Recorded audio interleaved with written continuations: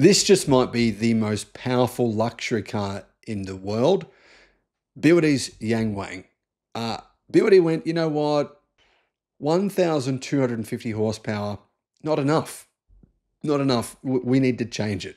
It's got a 1,000 volt architecture, by the way. This is a legit luxury car. It's actually not a rival to the SU7 Ultra or like a Tesla Model S Plaid. But anyway, BYD said, you know what? It just doesn't have enough power. We're going to increase it. Hello, my friends. Welcome to the channel. I'm Sam Evans. You're watching the Electric Viking. And if you haven't already, please, for your own benefit, subscribe to our newsletter. I'll put a link in the description below. Just click on the description below. There'll be a link there.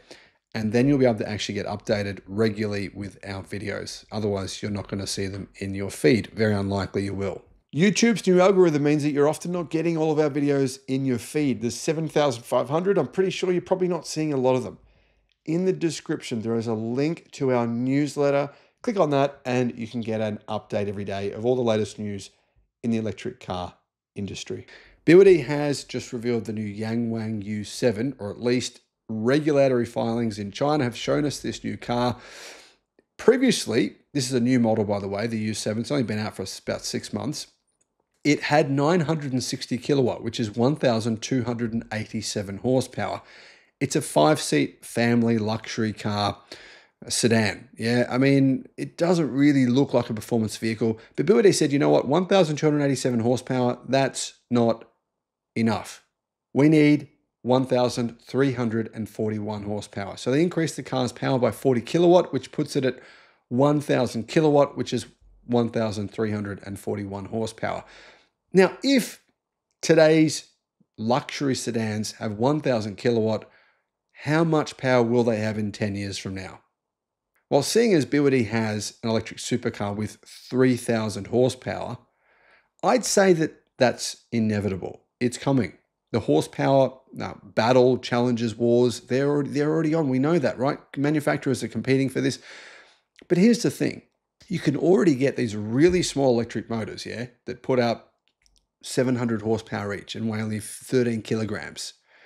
So really, there's almost no weight penalty to having massive horsepower. With internal combustion cars, you need to have a 6-liter V8 twin turbocharged engine. It's huge.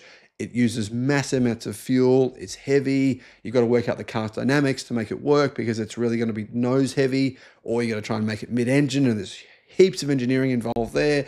Adjust the suspension, so the front suspension, it's harder than the, lots of things go on, right? With EVs, pretty much none of that, because you can stick these smaller and smaller motors that have more and more power than ever before.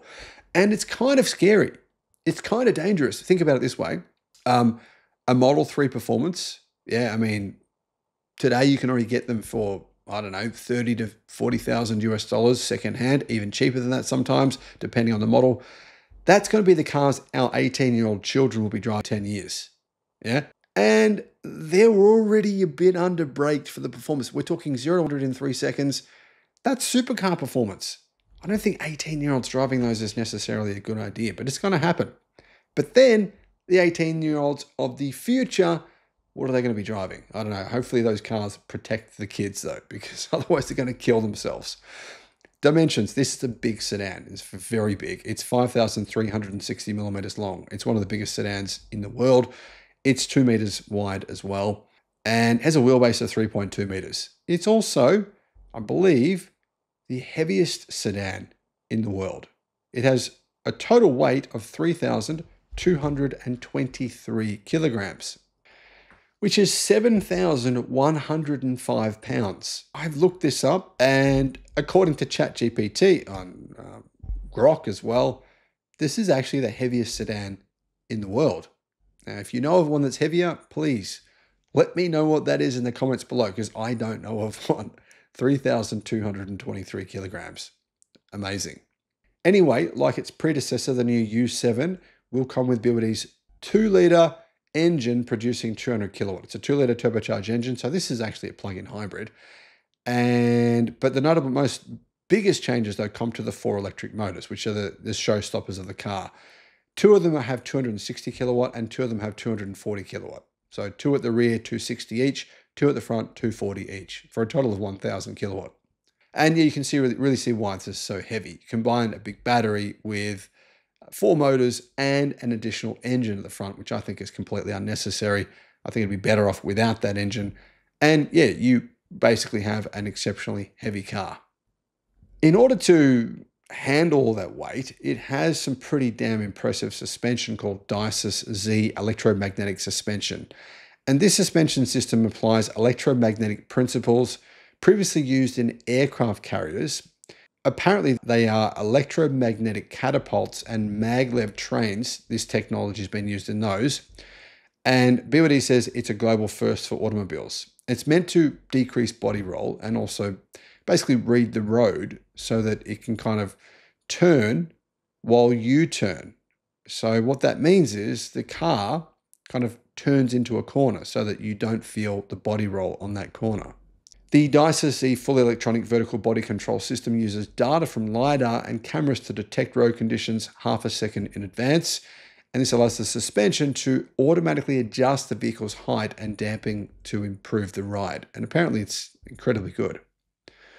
Starting price, it's certainly not cheap. It costs $87,000 US. So it's more expensive than a Xiaomi SU7 Ultra. But it's not there to compete with that car. It's a big luxury car. It's meant to compete with high-end sedans from Mercedes-Benz S-Classes to BMW 7 Series to the Audi A8L. And to be honest, it does seem incredibly technologically impressive. I just think it's technologically kind of nonsensical. I mean, why do you need 1,000 kilowatt in an enormous sedan that weighs 7,250 pounds? It's really quite strange of a car. Would I own one? Well, if they gave me one, sure. But it's certainly not the kind of vehicle that really appeals to me personally. It's intriguing though. Guys, what are your thoughts? Let us know in the comments. Thanks for watching. The Sydney EV International Motor Show. If you want to get a 50% discount on your tickets, all you got to do, click the link in the description and use the promotion code that's in the description. Just copy and paste that. Now, I should mention there's only 200 tickets available per day. So if you go to use the promo code and you can't get a ticket, wait till the next day. Don't wait until the day before the show to get your tickets, because otherwise you'll probably miss out on getting the 50% discount.